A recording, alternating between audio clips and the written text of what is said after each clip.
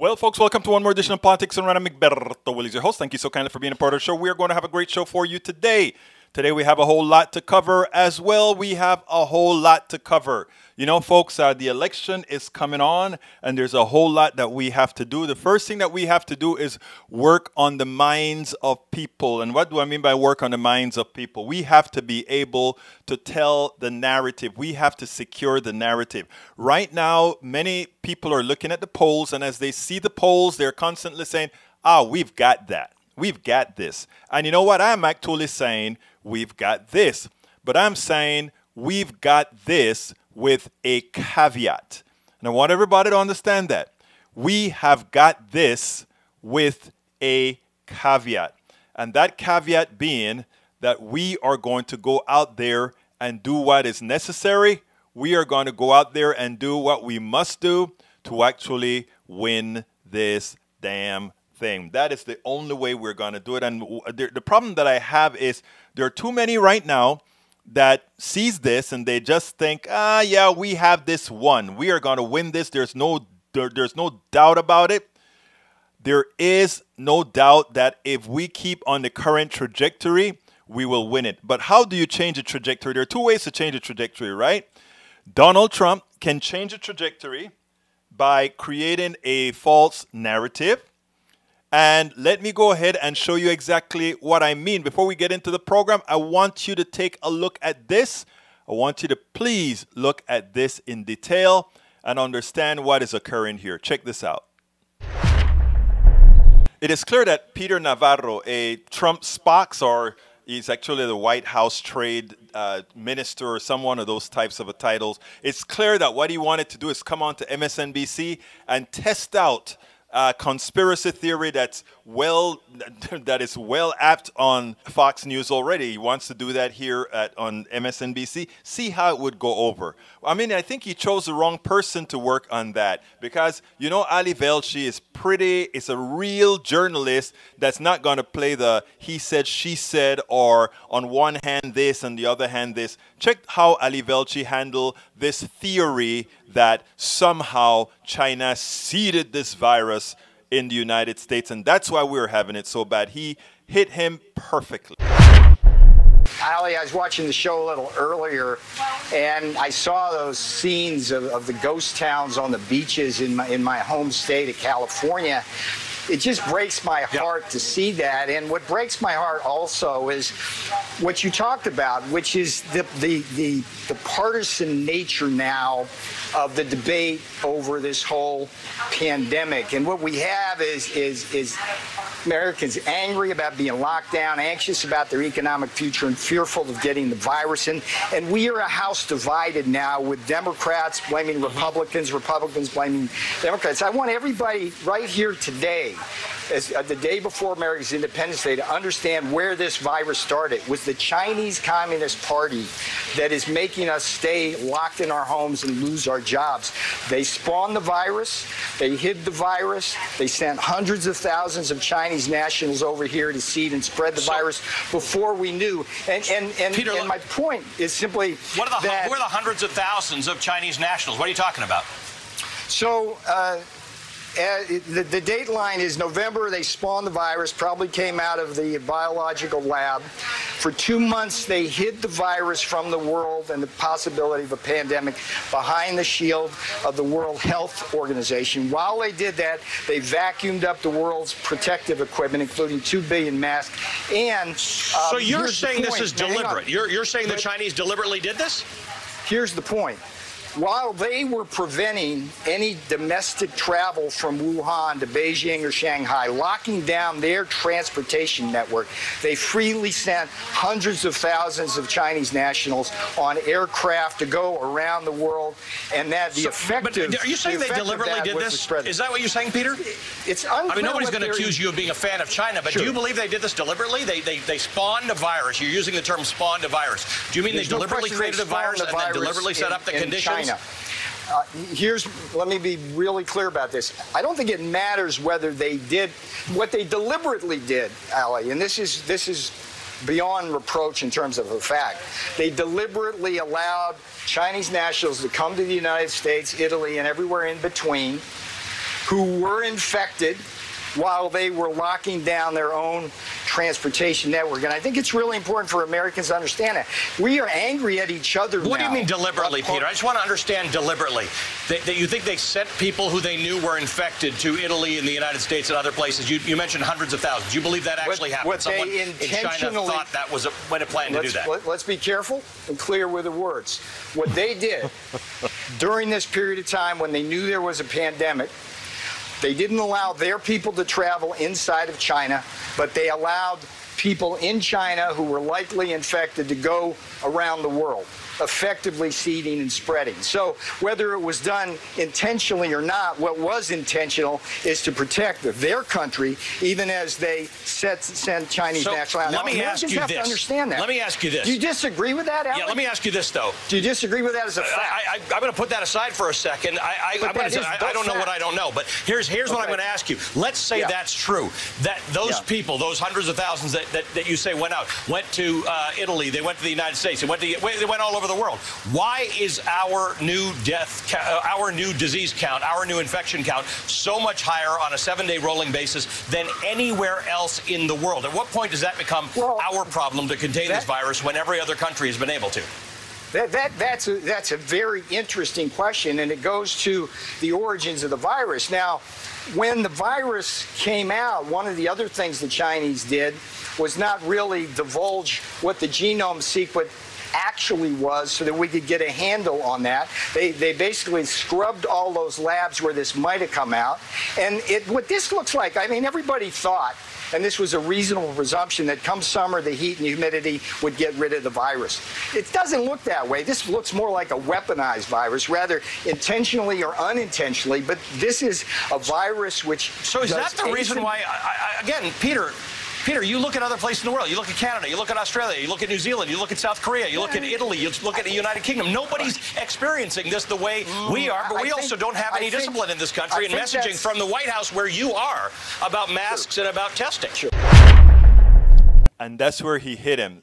No other country is going through what we are. And the one thing that we know is that the discipline coming from the White House is very, very bad. Now, here's the interesting thing. He wants to say, oh, and China also went and bought up all the supplies of masks and PPEs. No. Actually, the masks and PPEs were generally manufactured in China. How do you gobble up something where you actually do most of the manufacturing? We didn't have the sense enough to make sure that we had a stockpile sufficiently available or manufacturing it here. Likewise, even if that were the case, isn't it true that we have bought up the entire world supply of remdesivir? Think about it. The ineptitude of this government is causing the deaths of a lot of people, and now they want to spin it with some sort of a conspiracy theory. It's nothing about a conspiracy theory. It's a horrendous management by the United States government led by Donald Trump. Now, what we're actually seeing, and the reason I showed that is, remember what I said before. We have this stuff won, but we lose it if we allow the other side to create a false narrative, or if we do not present the going forward narrative. And it is important that we see that these guys are working on all cylinders by throwing a whole lot of spaghetti on the wall to see what's going to stick. You want to hear another spaghetti? Brother Biden came out with an op-ed piece in the New York Times that was a powerful hit job. And when I say a powerful hit job on Donald Trump, I mean a powerful hit job on Donald Trump that actually works, and it hits him for every single portion that they need to put him. So they needed to find something that they could refute in that discussion, right? And so what did they find? Let me play this for you, and then we'll take it on the other side. This is astounding. When you see this, you're going to... I don't have any hair in my head to pull. If you have any hair in your head, you're going to pull it. Check this one out. This is just simply astounding. I really had to do a double take on this one. These are the kind of messages that we better get out there, because a lot of people that are singing glory, glory, hallelujah and following Dr. Trump, believing that Dr. Trump is the person who's going to save America. Dr. Trump is the person who's going to keep those American values after those left-wingers are doing those crazy things to statues, and they're trying to demean those great founding fathers of ours who have always been great and believed in the equality of all. Okay. Well, it seems like El Señor Biden wrote a great op-ed piece where he actually talked about all people are created equal and we should live up to those expectations. And that didn't go over well with the GOP. So what did this GOP spokesperson say? I mean, isn't this GOP spokesperson implicitly stating that women are not created as men's equal? Check it out and let's take it on the other side. Ahead of President Trump's salute to America yesterday, Joe Biden releasing a scathing op-ed blasting the president for destroying our democracy. Biden writing, quote, "He has made it clear time and again that he won't hesitate to tear apart our most cherished democratic structures for an ounce of personal gain. As president, I will take immediate action to reverse the damage Donald Trump has done to our core democratic rights and institutions." Here to react, RNC National Spokesperson Liz Harrington. First and foremost, what's your reaction in general to Biden's words? Well, it's amazing for Joe Biden to talk about eroding our foundation when his party is taking a sledgehammer to it. They're saying you can't go to Mount Rushmore, you can't celebrate Washington, Jefferson, and Lincoln. You can't uplift our rich history and celebrate it on our Independence Day. His party is trying to rewrite history, tear it all down, and it's very fitting that Joe Biden in this op-ed has the audacity to literally rewrite the greatest foundational document in the history of mankind, the Declaration of Independence. His woke staffers changed it to not all men are created equal, all people are created equal and are guaranteed equality throughout life. That is not a constitutional republic that we were founded on freedom of opportunity. That's the same radical left socialism that has taken over his party, that is really not just eroding our foundation, but rewriting it and out to destroy it. Okay, so now women to have the same rights, wanting everybody in a country to have the same rights, equality.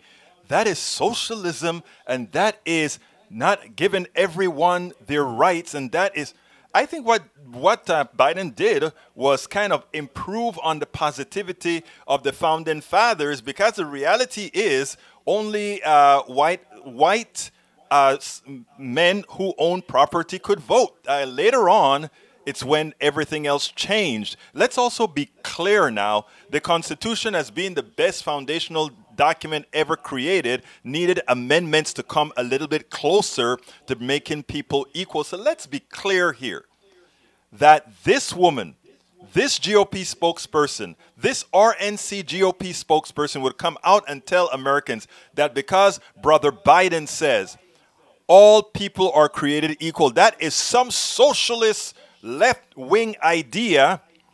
It probably tells you where they are.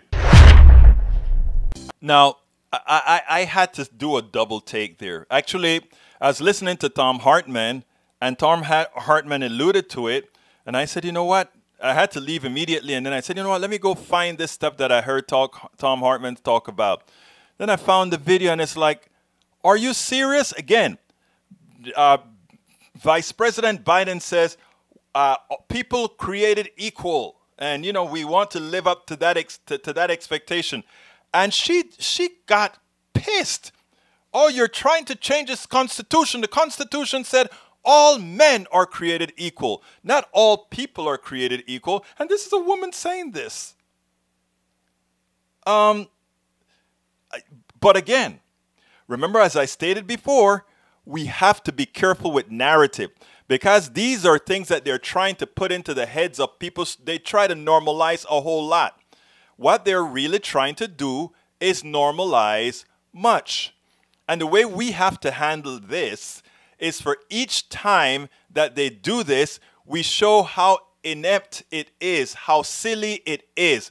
And notice that she didn't say in her narrative that women are not created equal. She simply accused Biden of saying people created equal, when the Constitution said men. Biden said people to make sure he was all inclusive. She took offense to that. If she took offense to that, what it really means is she's implicitly saying women are not created equal. And what we as progressives, I think it is our duty to do, is to go ahead and expand on the other layers. So the title that I'm giving that particular blog when I write it for this particular clip is going to be simple. I mean, I'm not going to pull any punches. People are going to say, well, she didn't say that. And I'm going to say, no, she didn't say that. She implicitly said that spokeswoman for the GOP implicitly says that women are not created equal. We have to learn to get the narrative just like they do. Is that an accurate statement? It is absolutely so, because if you are saying all people are not created equal, the Constitution said men are created equal, and you allow the GOP to get away with that narrative so they can expand on that later on, you leave out the portion that says you're then saying women are not created equal, and we as progressives will never, ever stand for that. So we have to learn how to use this better word mangling than they do. They have an expert that does it for them, and what we need to do is all become the experts in doing it. And we have to be clear-cut in the way we do these things. And that is one of the reasons I like Chris Hayes now. Chris Hayes, I think it was on Friday or maybe late Thursday, I don't remember, but I hadn't played this one. Chris Hayes came crying. Let me just play Chris Hayes, and then we'll take it on the other side. In a few words, Chris Hayes did what very few have done effectively in articulating the destructiveness of this president and what this president has actually done to the American population. I want you to listen to this, and then we'll take it on the other side. Right now, right this moment, there are Americans who are alive and who are healthy who will be dead by the fall. And there are Americans who already died who did not have to, all because of the failures of our government and more specifically, the President of the United States. There is no other conclusion you can reach at this point. We've lost every last charitable explanation of the failures, that the disease itself is challenging, which it is, that it's hard to fight, which it is, that it's torn through all different kinds of countries with all different kinds of cultures and governments and institutions. At this point, there's nothing left to say but that Donald Trump has gotten Americans killed and is going to get even more Americans killed in unfathomable numbers. When the pandemic started, I warned on this show, as did everyone we talked to, that the president could not just wish the virus away as much as he wanted to or tried to. Now, the virus that we're talking about having to do, a lot of people think that goes away in April with the heat. Because of all we've done, the risk to the American people remains very low. When you have 15 people, and the 15 within a couple of days is going to be down to close to zero, it's going to disappear. One day, it's like a miracle. It will disappear. You have to be calm. It'll go away. That was inexcusable, egregious, impossibly stupid, and it led to the horrible response we have had to this virus. We didn't test enough, we didn't prepare, but to do it again, almost word for word, action for action, 130,000 deaths later? Well, that's horrific. I think we're going to be very good with the coronavirus. I think that at some point that's going to sort of just disappear, I hope. You still believe so? Disappear? Well, I do. Yeah, sure, at some point. And I think we're going to have a vaccine very soon, too. That was today. That was July 1st, 2020. When I saw it reported, I was absolutely positive it was an old clip. As I said before, the president does not learn, and his incompetence and his negligence is getting Americans killed, which is why every day that goes by without his resignation, Americans' health, safety, and lives are increasingly threatened. There's no doubt about it. And if more people actually looked at the situation the way it is, in other words, look at the actions of the president and extrapolate that to the amount of people dying, over 130,000 Americans right now, and extrapolate that we expect likely another 30,000 or so in the next few weeks, and tie it directly to the president's policies or the lack thereof.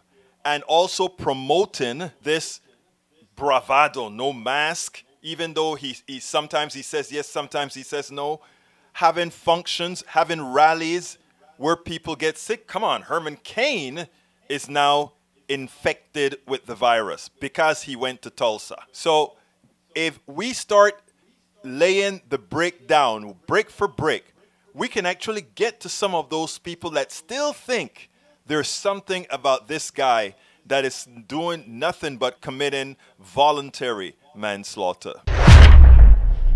Now, what I love with what Chris Hayes did is Chris Hayes used those words that, you know, we talk about here all of the times, being graphic. You know, I've accused the Texas Republican Party of manslaughter, of not involuntary manslaughter, but voluntary manslaughter, because they knew that even though they were getting 3 years of the Medicaid expansion to the Affordable Care Act free of charge, they decided to allow Texans to die. And red states did that, red state after red state. They allowed their citizens to die. If they knew that not giving their citizens something that cost them nothing for the first 3 years and 10% thereafter, and they did not provide that for their citizens, that is voluntary manslaughter, and absent them being immune from prosecution from the people, they would easily be prosecuted again for voluntary manslaughter. And what Chris Hayes does there is he presents it immediately as it is. At the end of this year, a lot of people that are good and healthy right now will be dead. And they will be dead because directly resulting from Donald Trump's and his sycophants' policies. And we have to get that out there. He is responsible for those policies. And then we have to uplift those politicians that are doing a good job and that are calling out this man for the evil that he's throwing upon the American citizenry. And one of those is one of the young women right here in Harris County that I will continue to promote as one of the best politicians out there, young, up and coming, and not only young and up and coming, but is making a difference in this community. And at the same time, now pointing out how the good old boys of Texas, the good old boys that run Texas, are a failure to the citizens in this country, to the citizens of Texas. So it is important, folks, to listen to this. And it's also important, my brothers and sisters, share this, share this, share this. After I present with Lena Hidalgo, we're going to go with Crenshaw, who is the representative out of District 2 here in Texas. And we're going to show a letter that he's sending out. And I'm sure it's going out to all red state congressmen expecting the Affordable Care Act to be maybe deemed unconstitutional. I don't think Roberts is going to let it, but they're preparing a narrative for that. And I want you to, we're going to go over that a little bit together. But first, let's listen to Lena Hidalgo. Houston is in Harris County, and joining us now is the head of its governing body, County Judge Lena Hidalgo. What about the possibility of an overflow plan using NRG Stadium or other large venues to deal with an overflow of cases? I'm praying you don't have to do that, but how much have you contemplated it?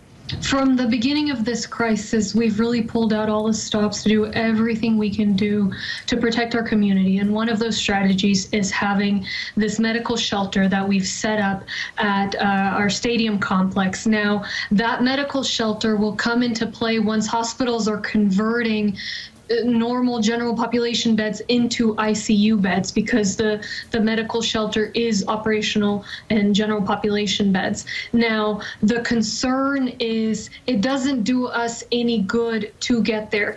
The contingency plan is there. We always plan for the worst. But this strategy that we need to push our capacity as far as it'll go is not smart from a public health standpoint. It's not right from a human standpoint. And it's also sort of inconsistent from an economic standpoint. If what we're doing is pushing everything to the very brink, our economy is always going to be unstable. We're always going to be chasing this virus. We'll never be in a position where we're proactive, where we are learning from other communities, where we are reopening successfully. And that's the bigger problem I have with this. It's not a good strategy. Well, let me ask you about that proactiveness. I mean, there's evidence in Texas specifically that as more people were allowed to have indoor businesses and get back indoors, the hospitalizations rose. I wonder how you're looking at the best path forward for Houston. Is it trying to shut some of those businesses down? Is it trying to encourage personal responsibility, personal social distancing, wearing more masks? Is it thinking about big venues like NRG Stadium, Lakewood Church, Joel Osteen's church? The University of Houston has huge, big spread out buildings. It's got a hotel college, a hospitality college with a Hilton Hotel.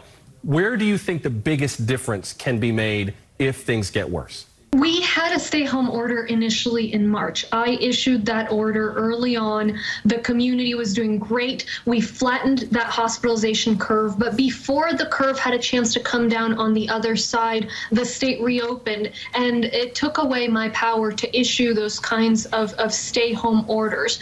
Where we are right now is, sure, we can play games, we can have experiments, but if you look at the rest of the country, the one thing we know works that is going to flatten that curve and bring it down is a stay-home order. And so that's why I've been asking the governor for the authority to issue one for the community. I have put our community on red alert, asking them to stay home, which I hope and I believe folks are listening, but of course it's not as effective as if there was an order. That's just human nature.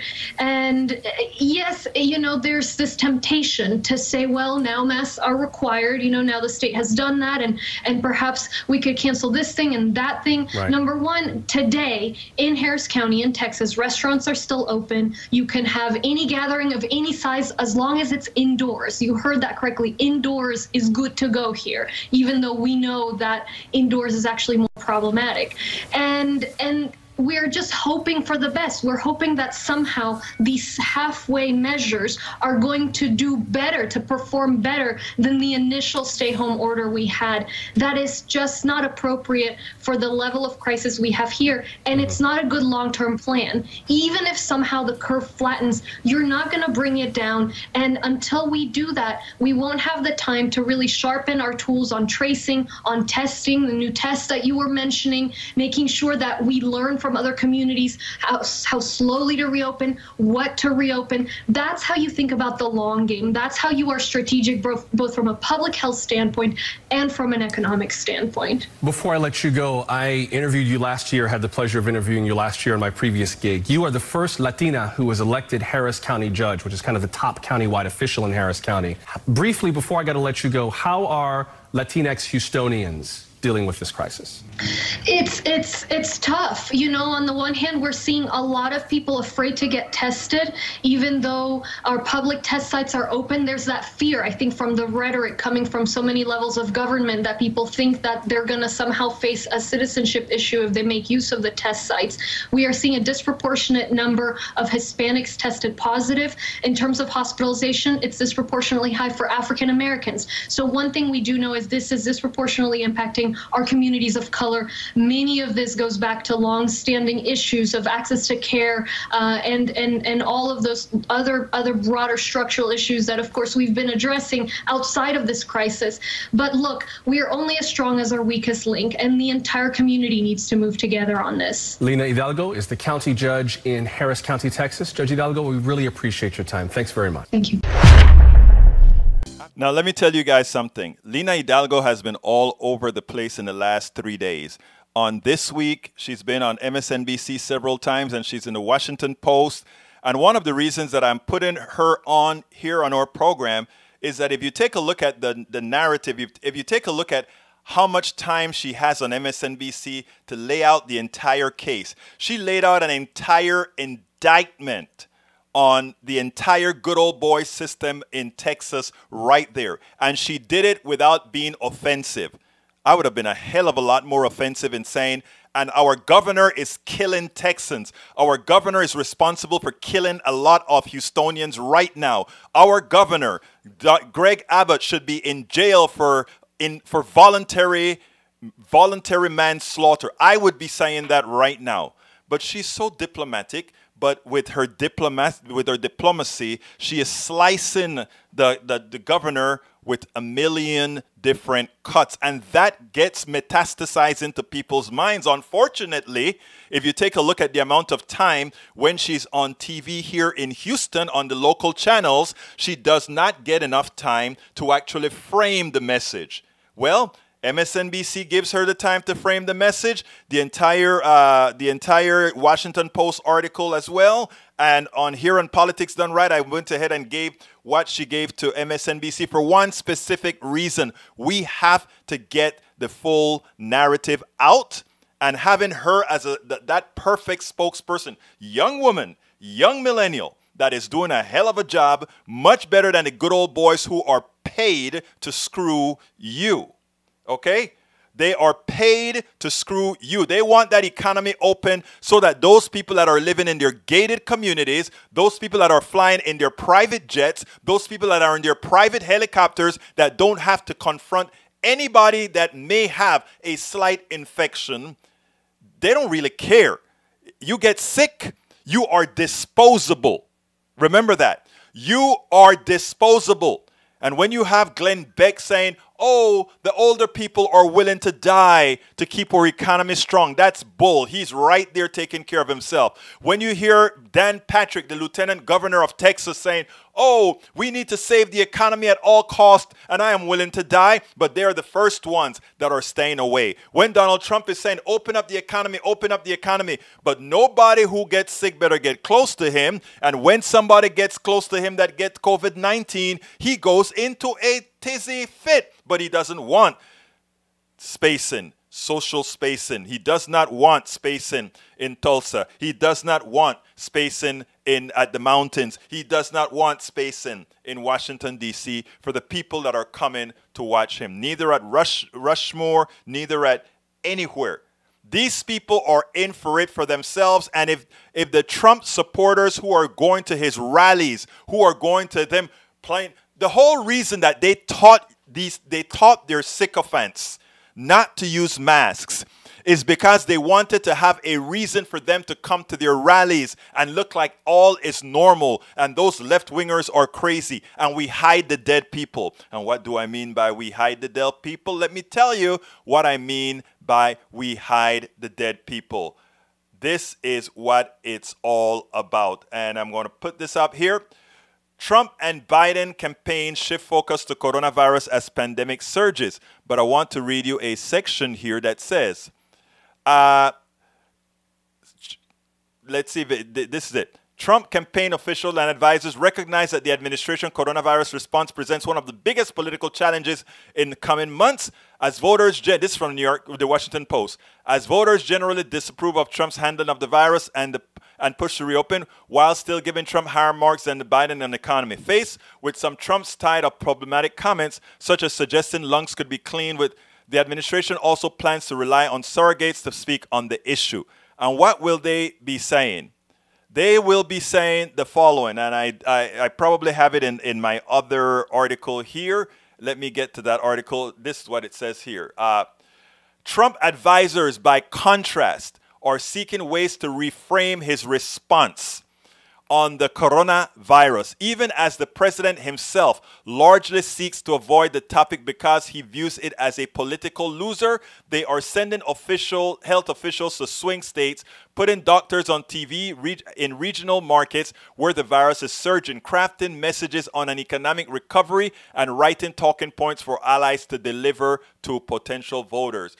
The goal is to convince Americans that they can live with the virus, that schools should reopen, professional sports should return, a vaccine is likely to arrive by the end of the year, and the economy will continue to improve. White House officials also hope Americans will, listen to this, Americans will grow numb. Americans will grow numb to the escalating death toll and learn to accept tens of thousands of new cases a day, according to 3 people familiar with the White House's thinking who requested anonymity to reveal internal deliberations. Americans will live with the virus being a threat. In the words of one of those people, a senior administration official said. In other words, we don't care a damn about you. A lot of people going to get sick. 1% of you going to die. 20% of you going to get real sick where your lungs are going to be permanently damaged for the rest of your life, or you're going to have a stroke, or you're going to have heart problems, or your kidney is going to be damaged. But we don't care. We don't care. We want you coming to our rallies. We want you going back to work. We don't want to pause this economy for nothing, because we must win and we must keep the people, the plutocracy, fed with their dollars. Today I was listening to NPR. Do you realize Jeff Bezos just got divorced? He had $100 billion. He had to give half of it to his wife. So he was left with $50 billion. Since the pandemic, he's worth $100 billion again, and his wife is worth another $100 billion. This is what's happening as Americans are suffering. And the supporters of these guys are El Señor Trump and his allies. And what are we doing? It is imperative that we tell that message, people. It is imperative that we tell that message. Now, Donald Trump also wants to make more money for his people. He wants to make more money for those insurance companies. And how is he going to do that? He is begging to make sure that Texas, who has asked the Supreme Court to get rid of the Affordable Care Act because, hey, the Congress destroyed one of the funding mechanisms for it. No more mandates. There's no more mandates. And if there are no more mandates, then that bill must fall, because as Roberts previously said, the mandate was a tax. And as the mandate being a tax, the bill stood. Now there ain't no mandate. So the bill can't stand if there's not a mandate for those people who are not participating in the Affordable Care Act.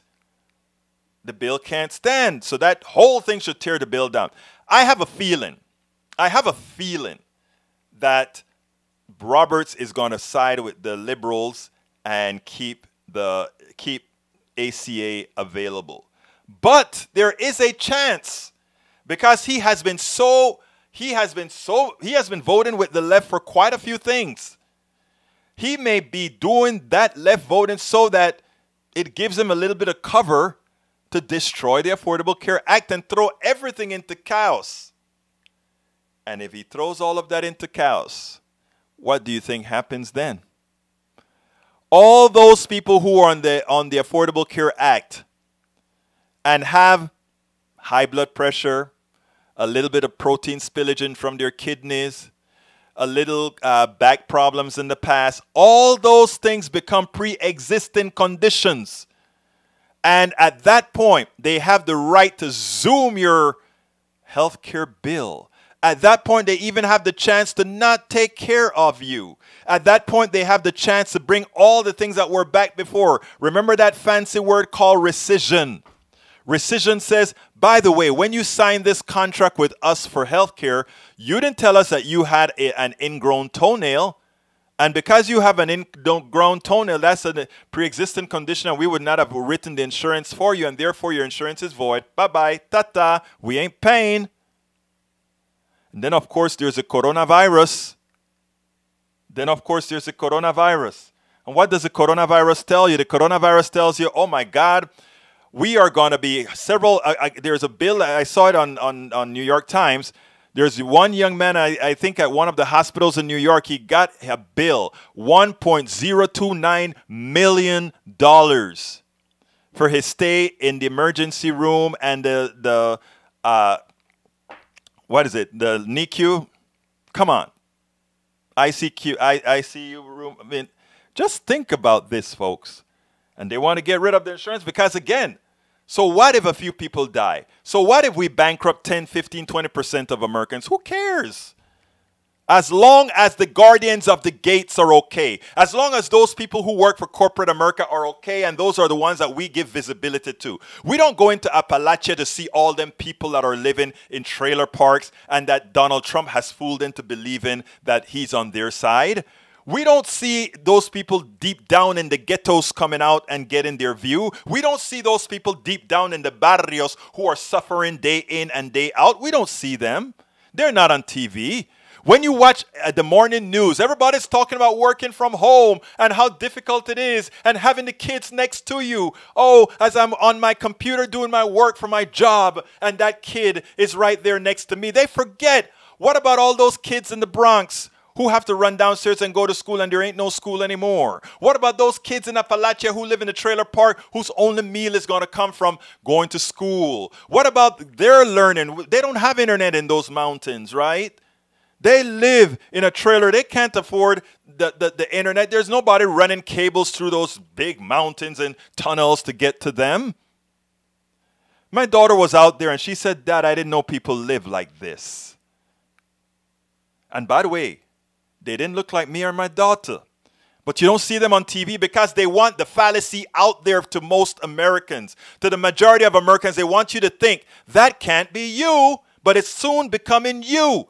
As all these things occur in America, as we lose the Affordable Care Act, do you think minorities are going to be that much more affected than they are right now? What are the jobs that they are doing right now? The reason they're getting sicker than anybody else right now is because they're in jobs working at McDonald's, serving people, and they're in service jobs, most of them without insurance as it is already. So who do you think not having the ACA is going to affect the most? The people that already still don't have insurance? The people that even if they have it have lousy insurance? No. It's all the 40 million people that are losing their jobs, some of them good jobs, that will not be able to afford COBRA. And they are going to be left holding the bag. No insurance. And even if they had, they couldn't afford it. They couldn't afford it. If the ACA goes, you can't afford insurance. And insurance companies don't mind because they will find an affordable action. They will find affordable insurance for those people who don't need it. That's who they will insure, those people that don't need it. And when they insure people that don't need it, then what? And that person gets sick, they'll say, okay, let's see if we can find a technicality not to pay. Let me go to another slide here. Because today, Crenshaw, this is a template that I can guarantee you, and folks who are listening from other states, your GOP is going to send you a letter in the email. They are preparing in case the ACA is undermined by the Supreme Court. And they are saying, they're putting out a message saying, protecting access to affordable health care. I am almost sure this is a form letter that every Republican congressman around the country is sending out. And how are they going to protect it? Here's what they say. Healthcare remains one of the top concerns I hear. This is my congressman telling me this. Healthcare remains one of the top, and I have it on the screen, one of the top concerns I hear about from constituents. I wanted to share with you many of the common sense solutions I worked on that lower healthcare costs and protect those with pre-existing conditions. I'm committed to finding solutions to address these critical healthcare issues, protecting those with pre-existing conditions. Let's be clear. I believe in protecting those with pre-existing conditions. That's why I am co-sponsor of Pre-Existing Conditions Protection Act 2019, H.R. 692. This bill would prohibit the application of pre-existing condition exclusions and guarantee availability of health insurance coverage in the individual and group market if the ACA were repealed. Bull. Look, it cannot be done. It cannot be done. Okay? The reason we had a mandate is to force people all into the pool to get insurance. You cannot get blood out of a rock. The money has to be in there, and you got to get the money from somewhere. And if they're getting rid of all these taxes for businesses, all these taxes that pay for the Affordable Care Act, private insurance can only get the money from one place, from you. And the same thing that, I mean, these guys are making the bet that you are stupid. And we have to make the bet that you are not. Next thing he says, lowering healthcare costs. I'm pleased to co-sponsor HR 19, which includes measure to lower drug costs by holding pharmaceutical companies accountable while also protecting medical innovation. Notice that magic that he says, protecting medical innovation. Take care of it, Michael Rudnin. What he means by protecting medical innovation is continuing to allow them to sock it to you. Because medical innovation is a fallacy. Medical innovation says the reason these guys are charging so much for these medicines is because they need to reinvest it into research and development. That is bull. Most of the research and development, or a large percentage of the research and development, is paid for by whom? You. Your money goes to the universities who develop these programs and these products and then license it and sell it to the private sector, who then give them some short stipend for that university, and then they sock it right back to you. Don't ever believe the crap that the reason drug prices are high is so that they can reinvest in research and development. Most of their money go into dining and fine dining to the people who are selling these drugs, into the bonuses for the insurance for the bonuses for the pharmaceutical companies, and the high salaries that the presidents and all these guys get. Don't you ever forget that and believe this crap that they're telling you that. You believe that at your own peril. No other country believes it. And every other country forced those thieves, the pharmaceutical companies and insurance companies, for those who allow private insurance companies to abide by rules that they must follow. Don't ever think otherwise. Let's not go there. Now, repealing costly health care insurance. Here's what he's saying now. The ACA imposed several taxes that increase costs for health care consumers.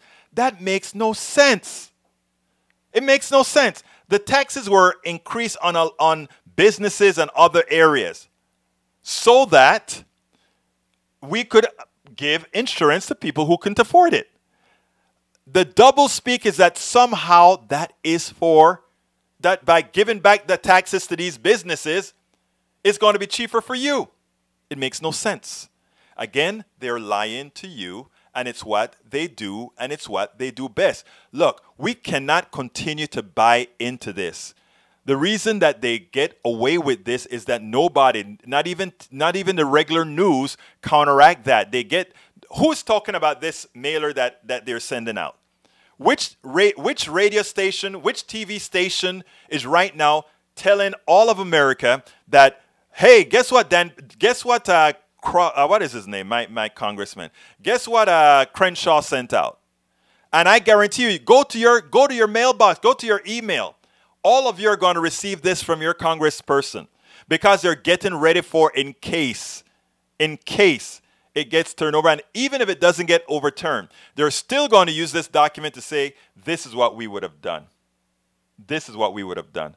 So, folks, we cannot buy into the lies. We cannot continue to be guinea pigs for them. I need to have really quick announcement here, and that is there's a Freedom Ain't Free town hall that's going to be here in Houston. I have it on the screen right now. Check that out. I also have the link to it that I'm going to put into the feed.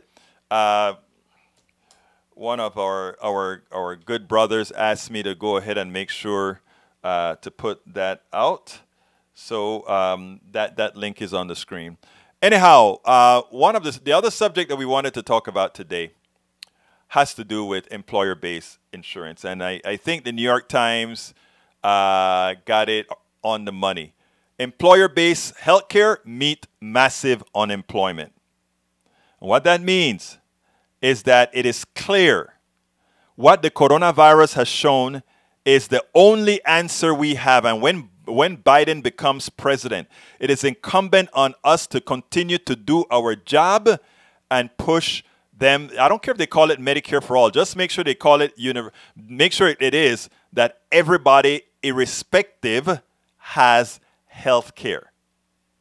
Has health care. That is what we have to be sure of. And the idea that and I know it has some history. Employers didn't want to give money to their employees, so the unions negotiated. Okay, well, you give us health care, all of that. That is fine, but we've gone beyond that. Healthcare is ridiculous. Corporations have actually used every American citizen as a cost center. As a cost center to maximize money out of, and how much can they get out of you? Whatever your total income is, plus whatever credit you can get, for plus whatever taxes they can get to the government to cover you. That is the maximization of the money. And all of these corporations want to maximize how much money they can take out of you. Even the bankers do, right? It's called reverse mortgage, right? It's like, they got a house. How can we make some money on that? Reverse mortgage. I hope I never have to take out a reverse mortgage because I hope there are better alternatives. But what do? They always find a manner, a way. They always try to find a way to take it all back. So no matter how much money you've accumulated, by your end of life, either the hospital take it, the insurance companies take it, the bankers take it. But generally speaking, by the time you're done with your life in these days, in the past, in the 60s, in the 70s, when progressives were at their high points, when progressives were making sure laws were passed to protect you, you were able to build assets. You were able to build, even in a capitalist society that was under strict control, you were able, the individual, to build, to grow. Now, nobody but the top few percentages, 10% or 20% or so, can actually build a nest egg and grow. But otherwise, they take it all back. Even if you buy your house and it's paid for, eventually, for quite a few people, eventually it is all gone. And why is it all gone? Because that's how the system was designed. It was designed to eat, cannibalize, get maximized. The capitalism is what do they call they call that the efficient use of resources, the most efficient use of resources. And the most efficient use of resources is to take everything you've got to maximize the profits for the shareholders of the corporations and the bonuses thereof for those who run the corporations. That's what it's all about. You are just a cog. We can change that. I am not saying this to be negative. We have the opportunity, especially with coronavirus. We have that opportunity now to stop that. We have the opportunity to drag healthcare away from the employers. And you know what? Deep down inside, employers are going to love that. They can get rid of departments. They can get rid of all most of their human resource department relegated to healthcare, gone. Right? And those people would be gone to work in other industries. And you know what? We can start talking about reducing the work week because our efficiencies, instead of our efficiencies going to the shareholders, as we get more efficient, profits increase. And guess where all those profits go? To the shareholders. So that's why you see, even as we're in a pandemic, stocks are going up. Of course, it's going to crash. Don't get me wrong now. But stocks are going up because when they do the metrics of today, the metrics of today say, I lay people off to make ourselves more efficient. If we are more efficient, when the economy comes back, hey man, we're a lean, mean driving machine. We don't have all those employees. We don't have all those healthcare bills. We don't have any of that.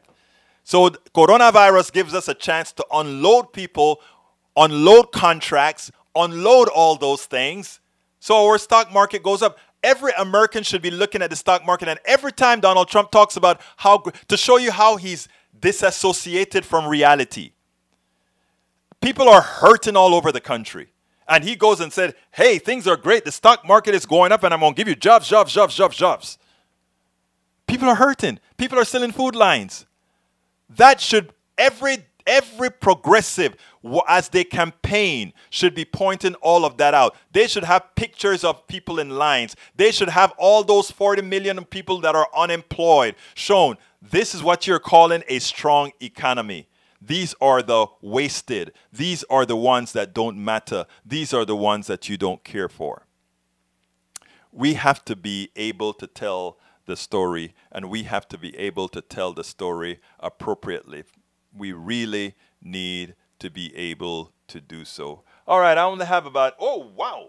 I kind of got there. Hey, guys, I'm going to answer these later, but let me just welcome everybody. Michael Rudnin, welcome aboard. AVQ, Evan Q, welcome aboard.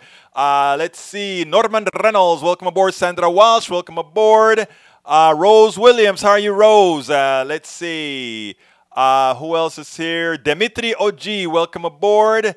I'd seen somebody else in the chat. Let's see. If I miss you, please just drop me a line. Patricia De Galani. Yes, I love Lina Hidalgo as well. And one of the things that I think all of us have to do with Lina, because, you know, she's going to be getting it from the left and the right. We have to be there to uplift her. Bruce Pollard, welcome aboard, my brother. Melissa E. Noble, welcome aboard. Troy Astro, welcome aboard. Lawrence Sims, welcome aboard. Para ver, who else is here? Mary Dior, welcome aboard. I hope I said that right. Forgive me if I said it wrong.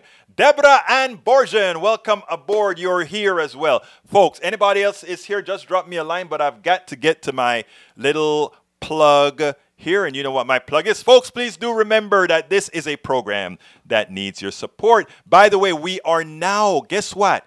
We are now on, we can actually take subscriptions on Facebook now. I mean, I've been waiting for them to just go ahead and say that for the longest time. We could only take subscriptions on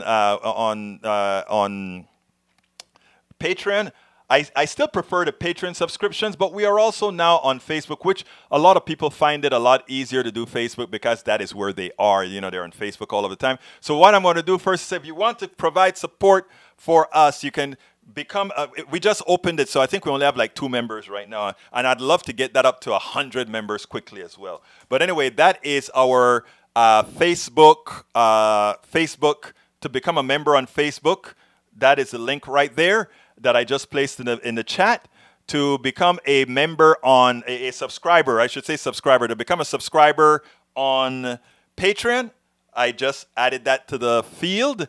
To become a, you can become a subscriber as well via PayPal.